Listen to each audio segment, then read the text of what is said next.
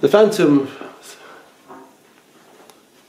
3 4K can shoot high resolution video, full 4K and UHD at 24 frames per second, which is great if you want to achieve that film quality look. But if you do want to achieve the full film quality look, you have to get your shutter speed right, and it ought to be 2x, in other words around about a 50th of a second, to get that film quality look at 24 frames per second. Now, if the lighting conditions are such that the shutter speed of 1/50th is too bright, you're going to get an overblown shot. And you can tweak it, of course. You can set the exposure value, you can mess around with ISO to a degree, and of course you can do stuff in post-production. But the standard way of solving this on most lenses is to use a pair of Ray-Bans or an ND filter. And here I've got a variable ND filter designed specifically for the Phantom 3.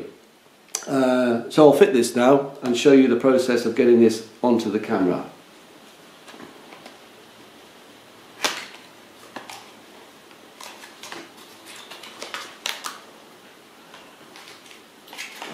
Doesn't seem to want to come out of its box.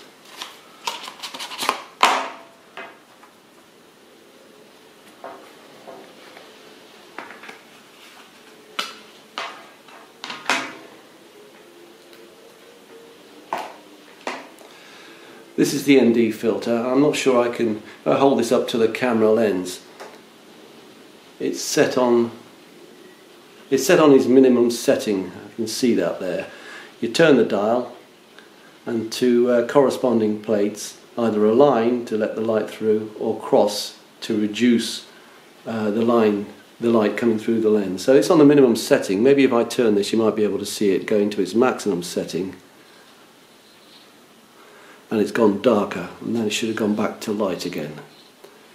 And this needs to go on here, and this ring around the camera lens is in fact I think it's a clear filter. It might be a UV filter, but we have to get that off. So let's pull that thing off and screw on the Neewer variable ND filter. You can get filters fixed at certain values, like 2 or 8 or 4. A variable ND filter gives you all of the available options. This should just screw off. But it doesn't want to. I should have taken these props off.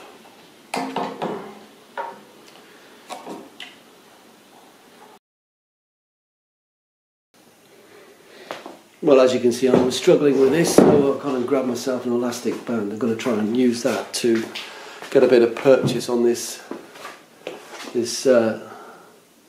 UV filter.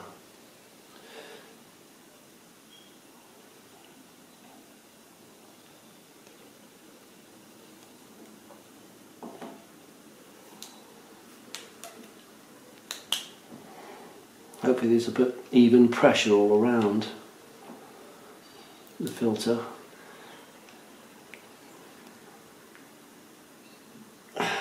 No, it doesn't seem to want to budge. Another try.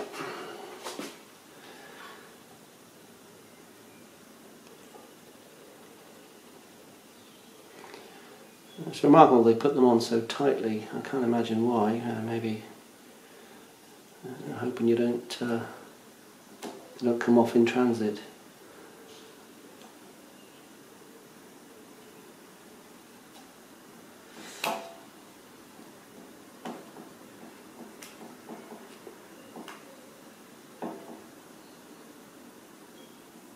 Nope.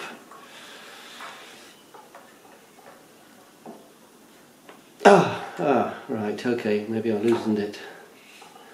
It's moving now.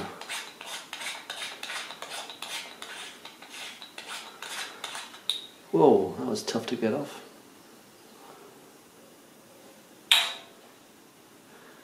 And there we have access to the lens. Let me go and grab the filter.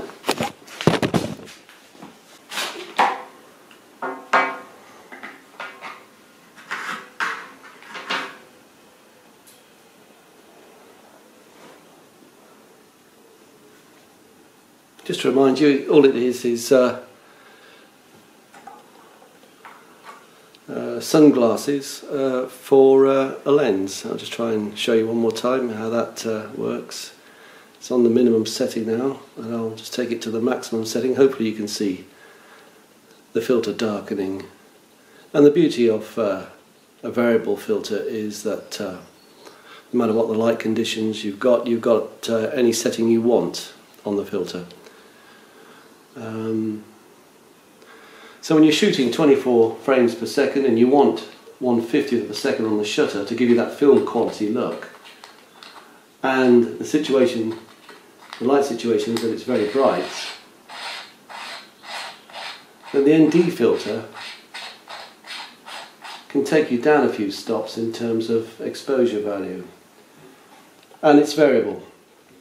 So there you have it, and it's obviously a bit heavier than the standard filter, because I think the standard filter it would stay upright, so it's a little bit heavier. Perhaps I should just power it on and make sure that the lens stays up.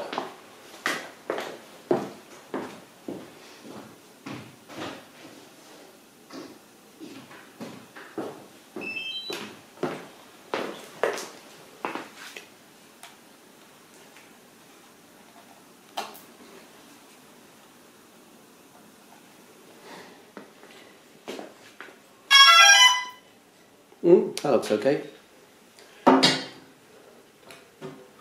Well, I've just had a look on the inside of the UV filter that was fitted to the camera from the factory, and there appears to be some sort of red dot on the threads. I don't know whether that was used to secure the lens to the camera, but maybe that was the resistance that you have to overcome. So there you have it.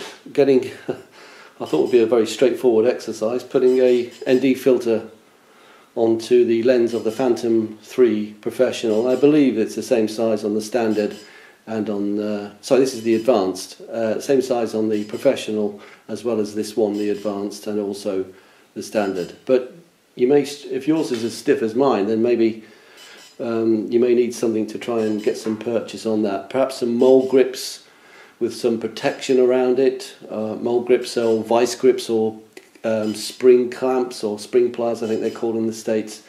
But you don't want to damage that ring, so maybe some bit of rubber around it, as I did, might help get it off if it's a problem for you also. Anyway, if you found this interesting and useful, give us a thumbs up.